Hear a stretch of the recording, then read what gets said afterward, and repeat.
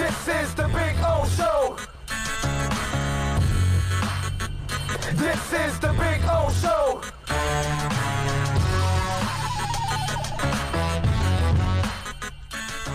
Is that we're in? Oh, in my opinion, why Jakeem isn't Tyreek Hill?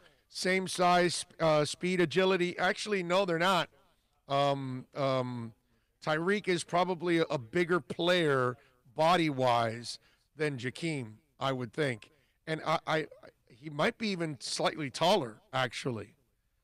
Got to look it up. I want to say Tyreek Hill's like 5'9". Isn't Jakeem like 5'6"? Something like that. I think there might be a little bit of a difference in height, but I think there's also a little bit of a difference in the body. You have that for me? Man, you ready for this? What?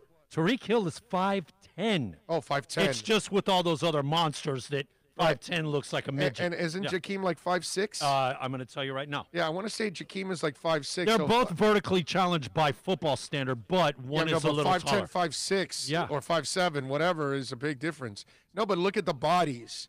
Tyreek Hill's body his frame is wider, thicker than Jakeem Grant. Okay, it's 5'10", 185 for Tyreek. Hold on. Yeah, for Tyreek. I would imagine Jakeem is a little shorter.